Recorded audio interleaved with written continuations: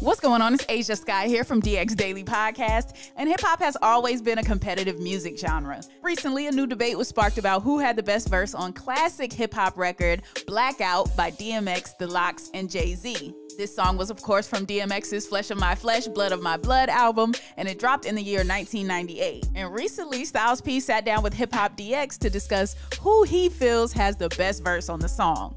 When asked about it, Styles said, "What you mean, what's my favorite? My verse. I'm pretty sure I had the hardest verse. Even if it wasn't the best, I'm pretty sure it was the most aggressive. I might have said the most outlandish-ish. I think it's safe to say, you know what it is. If you want me to be honest, you know this. I'll be roasting-ish. I ain't no sleeper dog. I'm the guy who don't really say much, but look at my track record and look at what I'm rhyming on. Go back and you'll never hear I got burned." So it's pretty clear that Styles believes he had the best verse of all on the record, but we want to know who you think had the best verse. Let us know your pick in the comment section below, and be sure to subscribe, hit the notification bell too, subscribe to the DX Daily Podcast, and as always, keep it locked in to HipHopDX.